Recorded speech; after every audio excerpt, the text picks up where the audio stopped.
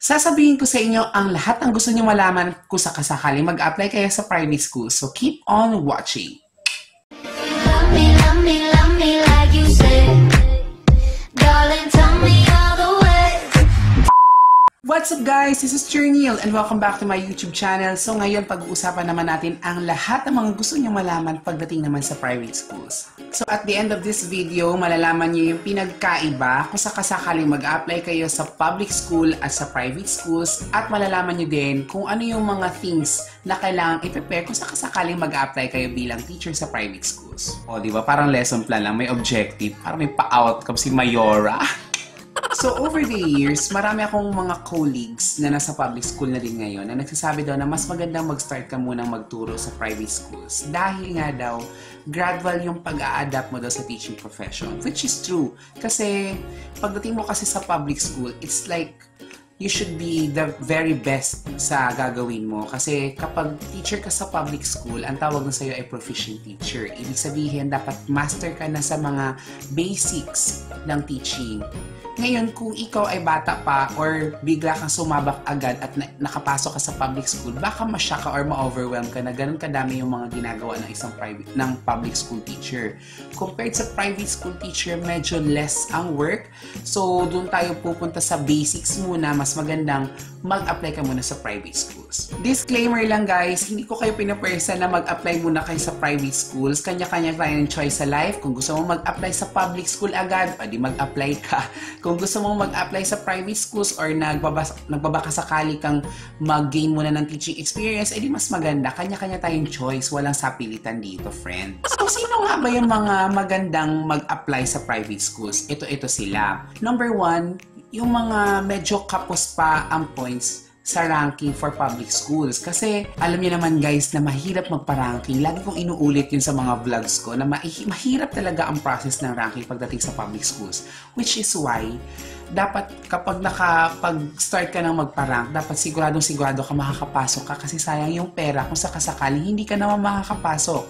So, ang gagawin mo, instead of using your time, your money, and your effort sa pagpaparank for public schools, mas magandang unahin mo muna mag-apply for private schools, di ba? Kasi, number 1, it adds to your teaching experience, and number 2, it also enhances your skills, yung teaching skills mo at yung pakikisalamuha mo sa iba't ibang education stakeholders natin, di ba? The second person na pwedeng mag-apply sa private schools ay yung mga either unit earners or yung mga bagong graduate. Bakit sila yung mga mas preferred ko na mag-apply muna sa private schools? Dahil, di ba sabi ko nga, medyo less yung work. Kasi pag nagturo ka sa private schools, it's like basic lang medyo magaan lang yung trabaho nila. Kumbaga, compared to DepEd, compared to the public school, medyo mas madami na ginagawa. Meron tayong coordinatorships, meron na tayong iba't ibang mga ginagawa pa bukod sa pagtuturo. Dito sa private schools, kapag sinabing magtuturo ka lang, teacher ka, bukod sa mga class record mo, sa mga school forms mo, yun lang naman yung aasikasuhin mo. Depende kung ikaw ay may coordination, kung may coordinatorship din kayo sa private schools nyo, so baka mas madagdagan lang ng konti yung inyong load, yung teaching load nyo. Pero real talk talaga, mas konti yung trabaho sa private schools. Kaya kung ikaw na baguhan lang, kakapasa mo lang sa board exam or unit earner ka na kakapasa mo lang din at ayaw mong masyadong ma-stress, so mas magandang mag-apply ka muna sa private schools. So ngayon, titingnan natin yung pinagkaiba kung sakasakaling mag-apply ka sa public school or sa private schools. Pero bago tayo mag-start, don't forget to hit the subscribe button down there at i-hit ang notification bell para mag-updated kayo sa lahat ng mga bagong videos ko every single week. So ngayon, titingnan natin kung ano bang pinagkaiba ng public school sa private schools. Number 1, pag-usapan natin ang grading systems nilang dalawa. So pagdating sa public schools, uniform talaga yan kasi nationwide, malamang kasi mula sa northern part ng Pilipinas hanggang sa southern part ng Pilipinas, basta public school, iisa ng grading systems yan. Dito tayo kasi tayo diba ng K-12 curriculum, pagdating sa grading systems, nandun pa rin yung written works, yung performance task, at yung quarterly assessment, which comprises the final rating ng mga bata per quarter. Compared sa private schools, majority pa rin naman ng mga private schools, parang parehas lang din naman sa grading system ng DepEd kasi K-12 system tayo. Depende na lang kung may agreement or talagang meron kayong ibang grading system sa school nyo na talaga. Kasi di ba meron tayong mga schools na imbes na 0 base ang gamitin, 70 base ata ang ginagamit. So medyo mas mataas yung grades nila compared to the grades na na-earn ng iba. Kasi yung iba 0 base, yung iba 70 base. Meron din kasi tayong mga schools na international schools na baka gayahin yung grading systems ng ibang bansa. Kasi halimbawa, kung sabihin natin na yung mother school is from America, which is USA malamang, tapos merong campus dito sa Pilipinas. So ang tendency nun, gagayahin ng Philippine branch yung grading system ng mother school kasi syempre iisa lang naman sila ng school, so dapat same lang din yung grading system. Alam nyo, ang grading system is A, B, C, D, F. Di ba parang ganun yun? Parang sa ibang bansa talaga. Parang cool yun.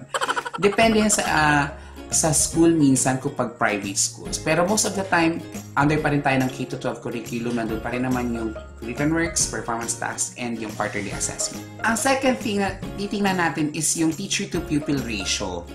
Pagdating sa public school, ang ratio ng teacher is 1 to 60 ata most of the time. Siguro ang minimum ay, sabihin natin, pag urban area, 45, mga ganyan.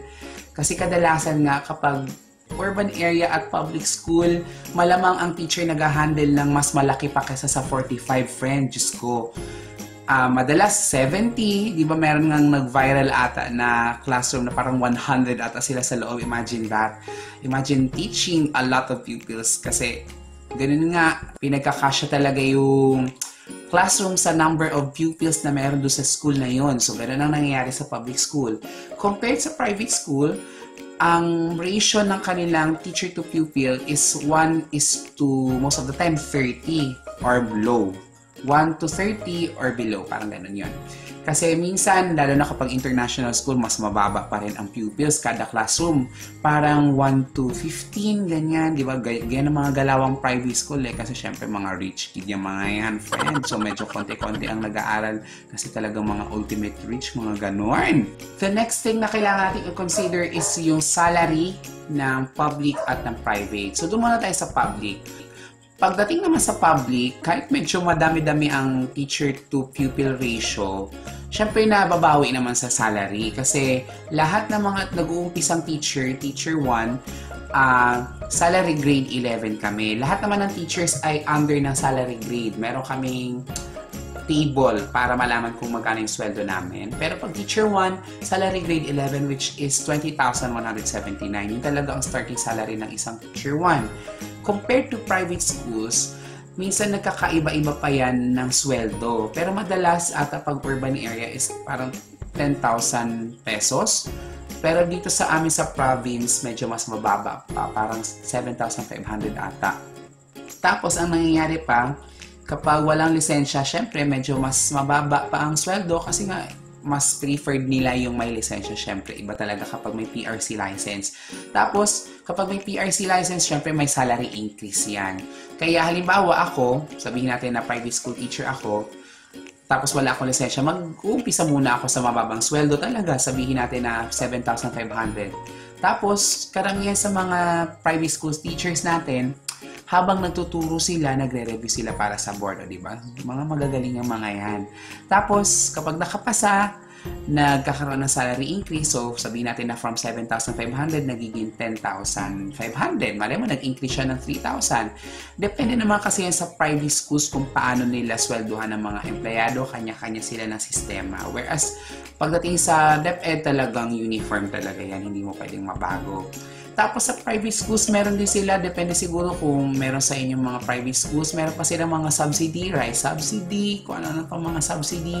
Tapos meron pang ibang mga private schools na habang patagal ka ng patagal sa kanila, sa school nila, nagdadagdag din ang sweldo. Halimbawa, ako, naka 1 year na ako, so magdadagdag ulit ng another, sabihin natin na 500 pesos. 7,500, naging 8,000. Another year, 8,500. Hanggang sa patagal ng patagal, di ba, bongga? Okay lang sana kung sa private schools, pwede ka mag-apply kung wala ka naman masyadong iniintindi, di ba? Kasi real talk, kailangan natin ng pera ngayon, bes. Ang hirap kumita ng pera at saka mahal ang bilihin. Ngayon, kung wala ka naman masyadong iniintindi. Halimbawa, binata ka, tapos okay lang din naman yung pamilya mo, hindi mo na masyadong kailangang supportan yung parents, kumbaga medyo maalwan din naman ang buhay ng parents, tapos wala ka naman tinutulungan ng ibang member ng pamilya, okay na yung sweldo sa private. Kasi depende naman yun sa standard of living mo eh. Kung sinusuportan mo lang yung sarili mo or may sinusuportahan ka pang iba. So, syempre, mag-weigh ka talaga ng situations kung alin ba yung mas magandang applyan. Syempre, parang ganun yan. Well, lahat naman talaga ng mga bagay na na-discuss ko, yung grading systems, yung teacher-to-pupil ratio, yung facilities, learning materials, learning resources, pati na yung salary, syempre, kailangan mong i-weigh in yan. Ngayon, kung ikaw naman na teacher, sabihin natin na, gaya nga nasabi ko kanina, na kung yung documents mo ay parang hilaw pa para sa DepEd or sa public school, mas maganda talaga mag-private school ka muna kasi tulungan mo yung sarili mo na mag-gather pa ng points which is through teaching experience. Sabihin natin na medyo maliit yung sweldo, pero kung gugustuhin mo talagang magturo, private schools are open for you. The next thing to consider is yung work. Pagdating sa trabaho, pagdating sa public school, medyo madami-dami kasi syempre dapat kaya nga ang tawag sa amin proficient teacher kasi master na dapat kami ng mga basic things na ginagawa ng teacher. Kasama doon, bukod sa pagtuturo, meron pa kami coordinatorships, meron pa kami mga paperworks, mga iba't ibang school forms, tapos meron pa kami mga rating periods na dapat magbigay ng portfolio, meron pa kami mga seminars, meron pa kami mga iba't iba pang mga community-related na mga activities and programs. So, ganun na nangyayari sa DepEd kasi siguro naman, alam niyo naman kung yung mga sinasabi ko kasi, di ba, medyo busy talaga kapag isa kang public school teacher. Compared to private school, medyo magaan ang work niya. Sabihin natin na bukod sa pagtuturo mo, meron ka din coordinatorship. Halimbawa, science coordinator ka. Tapos sabihin natin na sports coordinator ka, coach ka. Parang ganyan lang naman.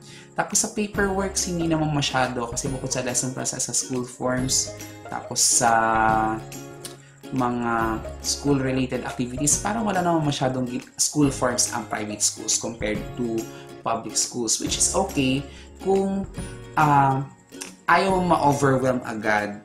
Kumbaga, ayaw mong ma-stress agad.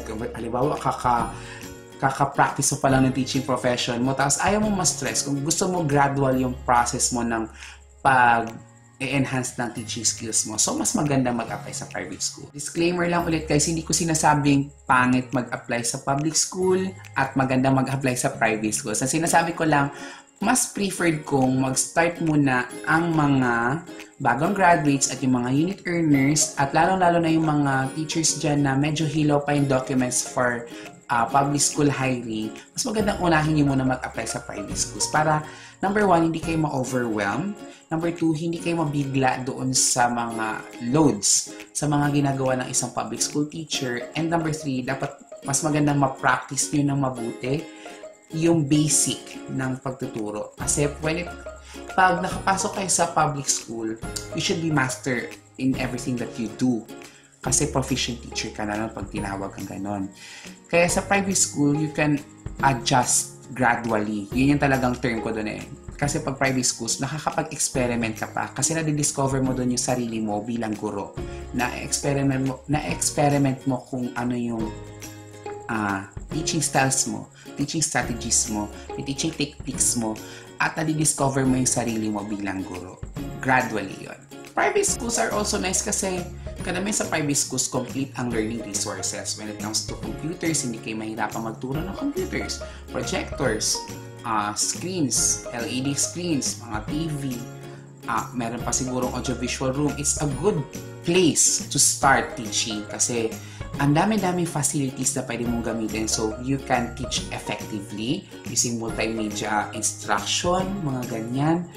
Magandang mag-experiment eh. So halimbawa na convince ko kayo or talagang gusto nyong mag-apply sa private schools muna, saka na muna yung public school kasi halimbawa, bagong graduate, unit earner, or medyo kapos pa yung inyong points. So, ano ba yung mga dapat i-consider natin kung gusto mo mag-apply sa private schools? Number 1 is the location of the school. Kung malapit lang ba siya sa bahay mo, kung ano ba yung mga benefits or yung mga pwede mong matanggap, yung mga benepisyo mo, magkano ba yung sweldo mo dun sa school na yon. So, syempre yun yung mga i-weigh mo when it comes to applying for private schools. Kasi not all private schools are the same when it comes to the benefits and the salary. Meron mga mga private schools na medyo mataas yung salary, medyo maganda yung benepisyo. Meron naman private schools na medyo mas mababa. Tapos meron mga private schools na medyo mas malayo sa inyo. Syempre, yun yung mga things na kailangan mong i-consider.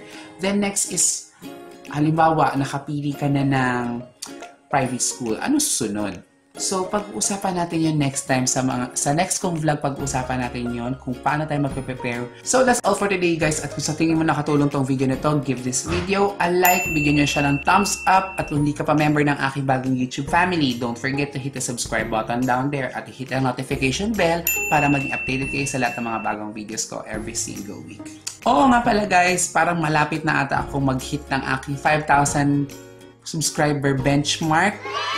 Once na ma-hit ko yung 5,000 subscriber benchmark, meron akong gift para sa inyo, is an ebook para siyang guide on how to become a teacher.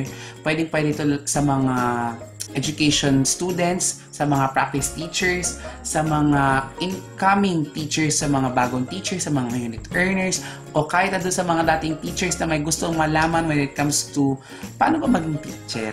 Ano ba yung mga pwede natin gawin? At paano ka ba talagang maging holistically prepared na teacher? So, antayin niyo yan. Pero kung hindi ko talaga kayo ma-convince, kung talagang gusto niyo talaga mag-proceed sa public schools, nandyan sa description box ang lahat ng mga vlogs na kailangan niyong malaman when it comes to DepEd ranking, from the guides, list of documents, how to prepare for interview, demonstration teaching, lesson plan tutorials, up to the English proficiency test. Lahat ng mga vlogs na yan, iiwan ko ang link sa description box. So once again, this is Niel, and I'll see you on my next video. Bye guys!